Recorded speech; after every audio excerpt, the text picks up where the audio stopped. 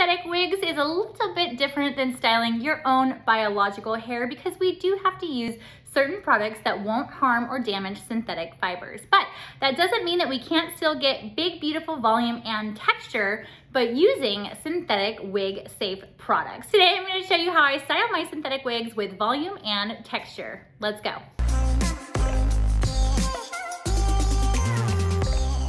Hi, welcome to The Wiggy Woman, where I give you wig and hair topper reviews and tutorials to help you have the easiest path forward on your hair loss journey.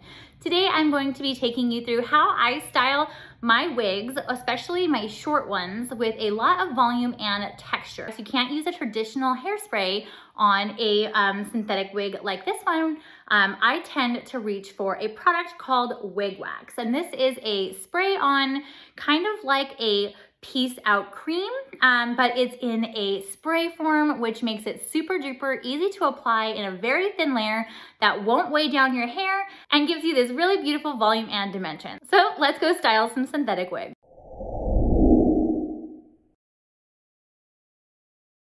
So this is New Wave from Tressallure Wigs, and she is one of my favorites. This is a fun, playful style that has no Permatease, which means that we are going to have to give her some volume when we're styling the synthetic wig instead of the synthetic wig's cap construction. So today what I'm gonna do is I am going to give these bangs a little bit more definition. Now these are straight out of the box. I haven't had this wig trimmed to fit my facial features, but I'm also going to give it a little bit of lift up here so I can give her a little bit more volume for a fun, playful look.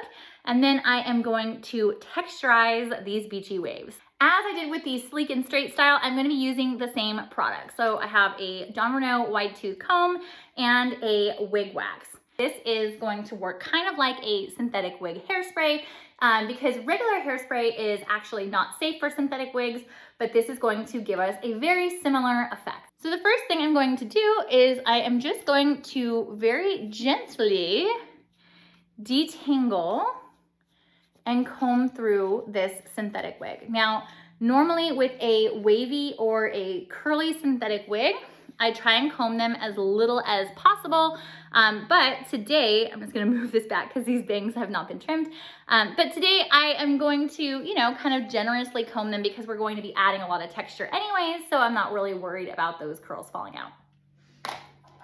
Okay, so the first thing I'm gonna do is I am going to kind of piece out these bangs. So I'm gonna give my wig wax a shake and I'm gonna hit it on my bangs. Since I'm kind of struggling with these bangs not being trimmed, a quick fix for that, or if you just like to have more volume in your bangs anyways, is I am going to kind of round it up over my fingers. Like you can see how well that wig wax works. And then I am going to feather it out from there. So it kind of gives these bangs a little bit more poof, a little bit more definition, and a little bit more height, so it's up off of my face. Next, I'm gonna come in at the roots here, and I'm gonna do the same thing, shake, and I'm gonna spray along those roots. You can also, if you prefer, you can also tip your wig upside down and shake it and spray. I like to do it on so I can really see. And I am going to fluff her out. So I'm really gonna give her some fun, edgy volume, and really mostly to like demonstrate what you can get. So now I want some of these beachy waves to be a little bit more textured.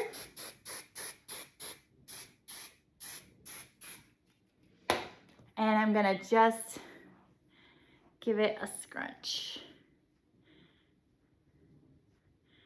And don't just do the bottom.